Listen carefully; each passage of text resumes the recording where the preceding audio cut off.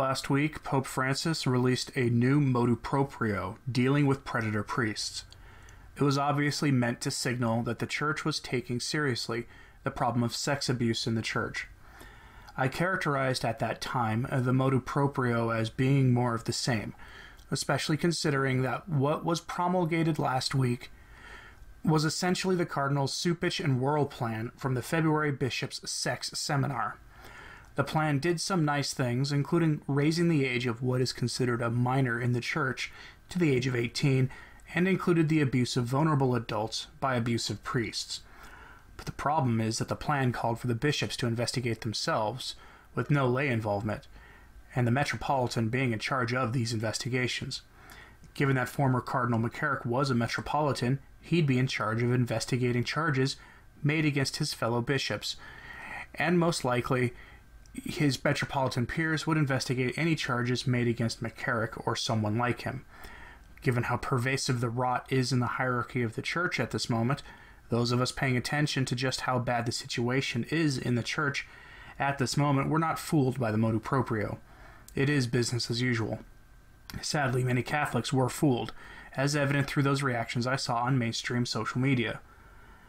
Thankfully, you and I weren't the only ones who saw through this. A new reaction has come to the Motu Proprio, and it's a doozy.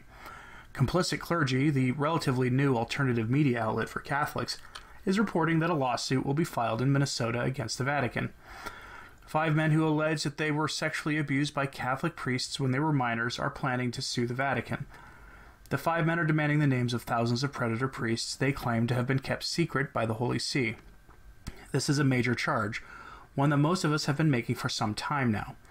We've known that the Holy See has been covering things up since long before the present pontificate, that the cover-up went to the very top of the Church hierarchy going back to at least the 1980s, if not earlier. The Lavender Mafia have been enthroned in the Vatican for a long, long time, occupying the highest reaches of the important administrative and clerical positions in the Church for decades. Some have hypothesized that this enabled them to keep Popes John Paul II and Benedict XVI as the next best thing to prisoners in the Vatican, in terms of enforcing the laws of the Church and the moral laws of God, or at least against the priests and bishops who commit heinous crimes. In the news release announcing the lawsuit, the Minnesota attorney, Jeff Anderson, said the purpose of the suit was to show that the Vatican tried to cover up actions by top church officials, including former St. Paul, Minneapolis Archbishop John Nienstedt. The lawsuit that was filed Tuesday seeks the release of 3,400 names of priests who were referred to the Vatican for credible cases of abuse. That number was actually released by the Vatican itself in 2014 as an act of apparent transparency, which early in his pontificate Francis seemed to be really focused on. You can recall in those days how quickly bad bishops were punished for committing certain kinds of crimes, mostly living overtly wealthy lifestyles at the expense of the laity. The so-called Bishop of Bling, Franz Peter Thebarts von Elst of Germany, comes to mind, which, as you may recall, happened in March of 2014. In those days, the illusion of reform was in the air, and the vast majority of Catholics in the West were optimistic and hopeful that the bad old days of abusive priests and the bishops enabling them from the Vatican were finally over. Many of us intuitively knew that the hierarchy was at some level complicit in the sex crimes of the clergy, but few gave voice to that, even in those days. The illusion of meaningful reforms gave many people hope that we had finally turned the page in the sex abuse crisis. This was, of course, all before Mors Laetitia and the crimes of Ted McCarrick becoming public knowledge, and how that all destroyed the illusion that the Church cared that much about sexual morality, at least in this day and age. The complicit clergy piece provides some context. I'm going to quote it directly. Quote, "The lawsuit comes less than a week after Pope Francis issued a groundbreaking new church law requiring all Catholic priests and nuns worldwide to report clergy sexual abuse and cover-ups by their superiors to church authorities.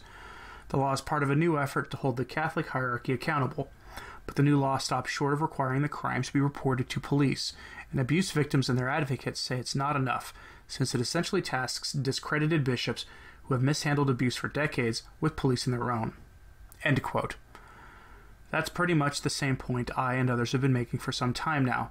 There is no requirement by this Motu Proprio for bishops or lay employees of the Church to report crimes to the police. It's clear that the enablers in the hierarchy are terrified of being taken to court or being investigated by American and Western governments, as those governments have legal mechanisms available to make life very difficult for the church.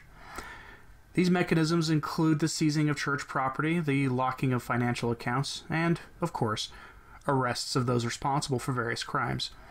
What I'm describing are typically employed during a federal RICO investigation, and there are indications that a RICO investigation is coming in the next few months.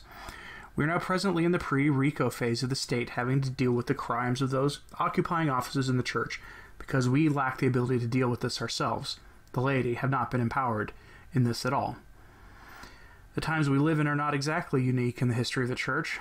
Yes, things are probably at the worst they've been in many centuries, if not ever. The rot runs deep and goes right to the top of the hierarchy. But in the past, there have been times when secular authorities had to save the church from itself. There have been cases of Holy Roman emperors vetoing the election of a pope, usually on the grounds that the proposed winner was either a heretic or so morally bankrupt that they'd be a disaster for the church. This was the case in the papal conclave of 1903, which followed the death of Pope Leo XIII after his incredible reign of 25 years. The Austrian Emperor Franz Joseph asserted the right claimed by certain Catholic rulers to veto a candidate for the papacy, blocking the election of the leading candidate, Cardinal Secretary of State Mariano Rampolla. Due to that action, the conclave chose the man who would become Pope St. Pius X, Giuseppe Melchior Sarto, who didn't really want the job anyway, but would become the legendary pope in the war against the modernists.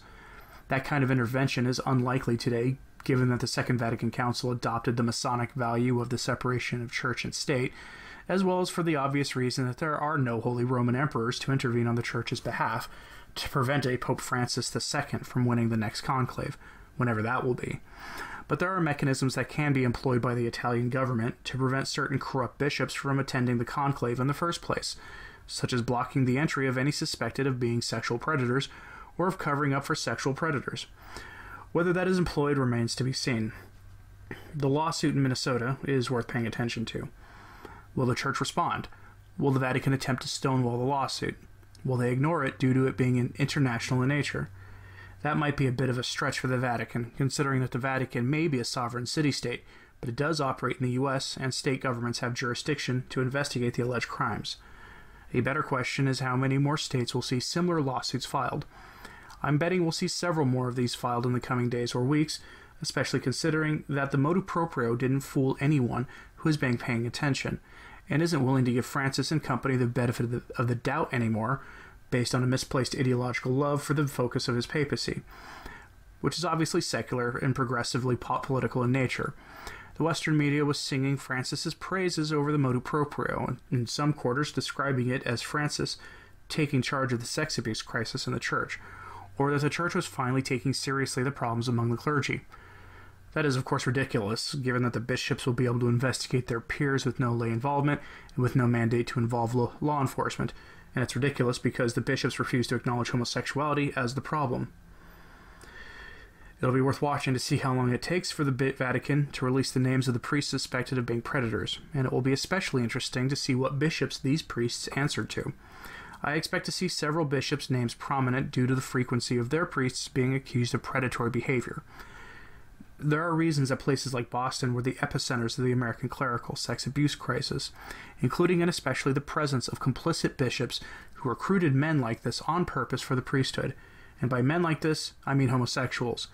I know that many people argue that there is no link to predatory behavior and homosexuality, but the research says otherwise. The John Jay report clearly showed that 80% of the abuse cases were perpetrated by men on teenage boys. That is homosexual predation, pure and simple. Many homosexuals of goodwill fully admit that they've got this problem in their so-called community.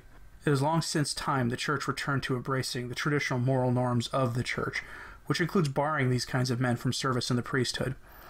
Anything else is meaningless in the face of a crisis of modernism and sexual morality. What do you think about this? Do you think this lawsuit is warranted? What are the chances that this will take off and more lawsuits will be announced around the country and even around the world? Let me know what you think in the comments below. Thanks for your continued support of this channel. If you want to support the work done here, there are options in the description of the video. Thanks for listening. I'm Anthony Stine. Ave Maria.